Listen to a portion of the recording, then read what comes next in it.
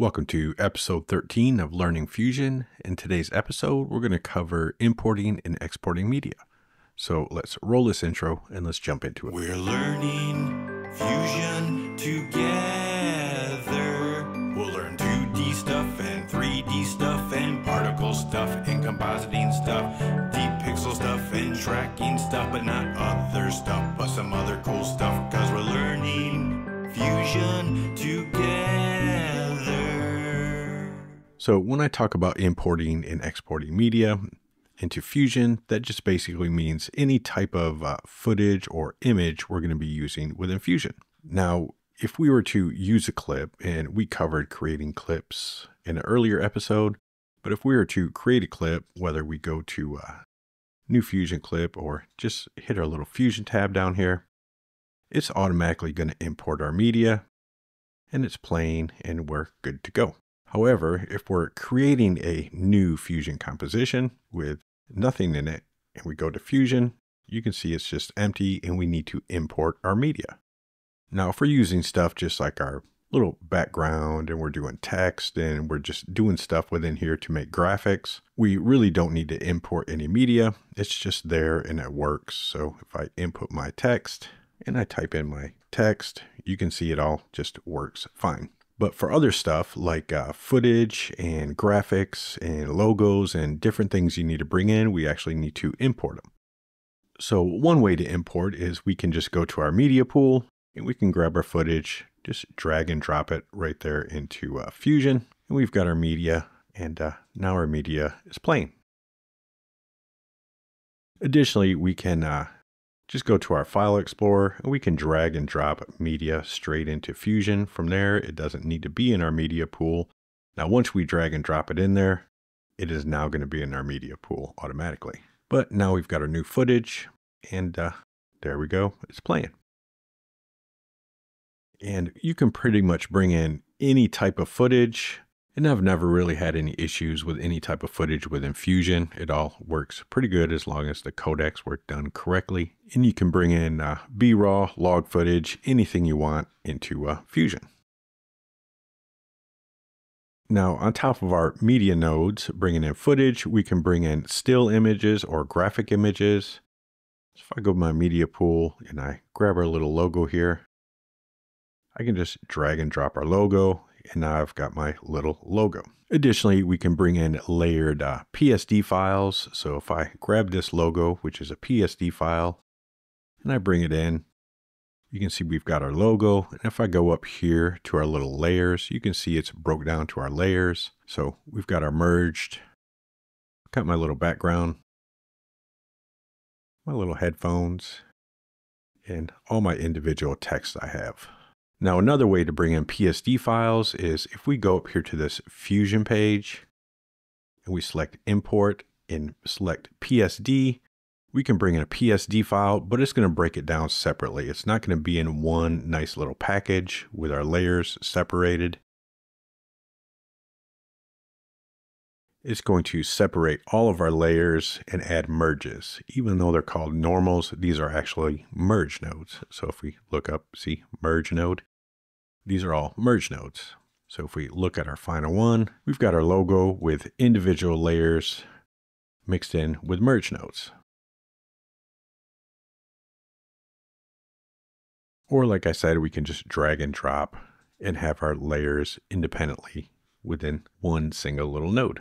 Now, additionally, we can use a loader node to load footage, but within DaVinci Resolve Fusion, the only thing we can load with a loader node is EXR files. So unlike the studio version where the loader node is used to load all of our media or anything we want, the loader node within the DaVinci Resolve Fusion version will only load EXRs. So shift space, loader node, we can add a loader node. Let's go find an EXR here somewhere. And if I load my little EXR, there we go, we got our EXR. And if it was a multi-layer EXR, we'd have our multiple layers there. And just remember, when you go load your little EXRs, make sure you go over to format and load the channels you have correctly. Now for all of these, for the loader node and everything, I do a node breakdown, so I'll be sure to put all these in the description so you can learn how to work with all this stuff with these individual channels. Additionally, one of the episodes we're going to be going over is going to be specifically about using different layers in covering our channels on EXRs. So we will go over these. But that is our loader node. And I'm just going to rename this to loader so we remember it is a loader node.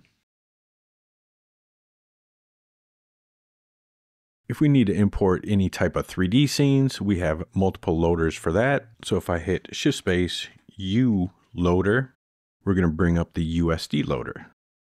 So if I add that, we can go find a USD file and bring it in. And that's only for importing USD scenes. Now, if I need to bring in an Alembic mesh from another 3D program like Blender or Maya or anything, I can use an Alembic mesh 3D. And if I add this, we're going to be able to bring in an Alembic mesh. And if I need to bring in an FBX, an OBJ, a 3DS, a DAE, or a DXF scene file, I can with the FBX mesh 3D. So Shift Space FBX mesh 3D. So if I do, I'm going to be able to select a FBX Mesh 3D or OBJ or those other files, and I can import them with that. And again, I did specific node breakdowns on all these, so you get in-depth breakdowns on how to use these nodes in those node breakdowns. Now additionally, up top, we can select Import Alembic Scene, so we can import an Alembic scene here, as well as an FBX scene. Just know when we use this import, just like our little PSD, it's going to break it down to individual little files or individual separate nodes. And we'll cover these when we go over our 3D stuff. Additionally, we can bring in shapes. So if we're using any shapes or we created any roto shapes in programs like Nuke, we can import those here. We can import SVGs. And we can import any tracks. So if we did tracks and say the Fusion standalone, we can export those tracks and then we can import them into DaVinci Resolve Fusion using this tracks import. So these are the ways to import media. We've got our footage we imported.